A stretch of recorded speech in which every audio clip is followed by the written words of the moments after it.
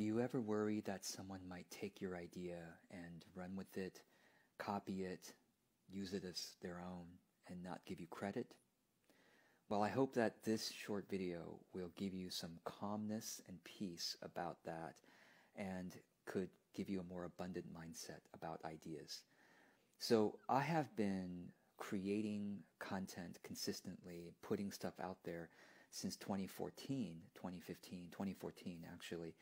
And up to now, I have made over 1,000 videos and blog posts. And it's all out there, so there's lots and lots of ideas. And I'm sure somewhere someone has copied my idea, saw it from me, copied it, used it as their own, and not given me credit. I think I've actually seen it like 2 or 3 times over the years.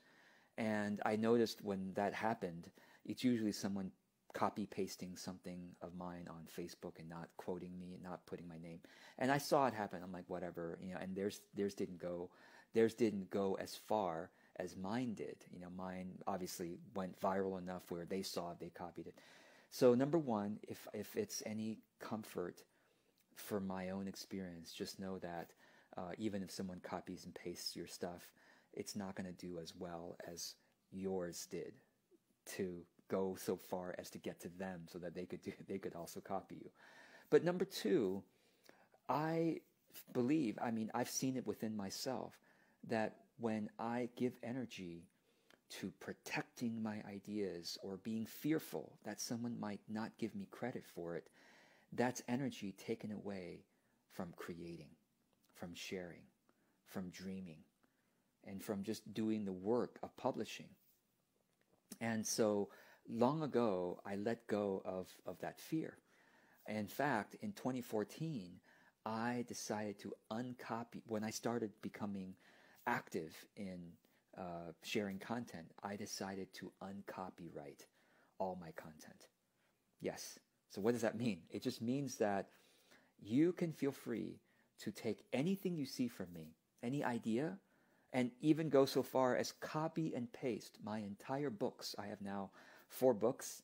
You can copy and paste any of my books, and you can publish them as your own, with you as the author, and I don't care.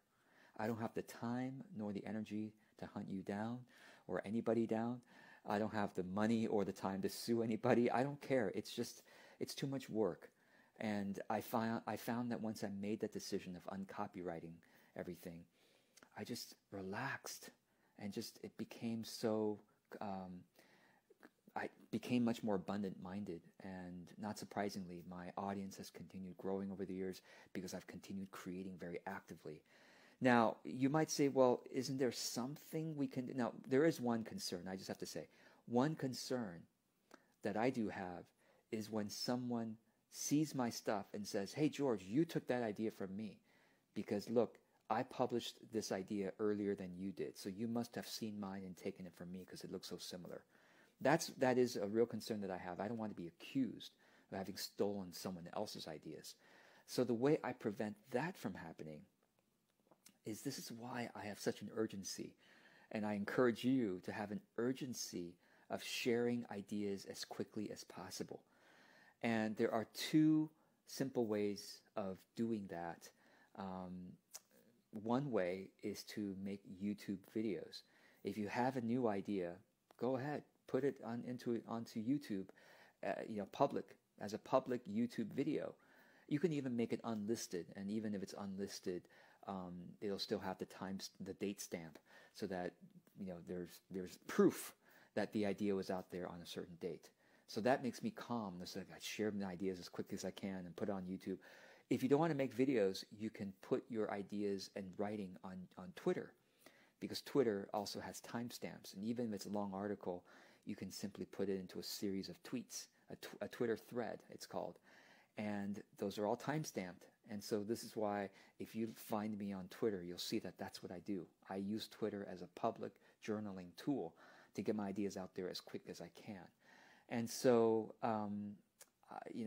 again, I don't care if anyone takes my ideas. All I do care is if someone claims that I stole their idea. Thankfully, it hasn't happened. So I'm glad to say that hasn't happened either in the past 8 years since I've been actively putting ideas out there.